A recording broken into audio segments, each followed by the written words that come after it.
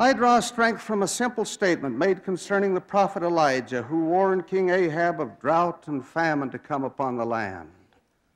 But Ahab scoffed, and the Lord told Elijah to go and hide himself by the brook Cherith, that he should drink of the brook, and that he would be fed by the ravens.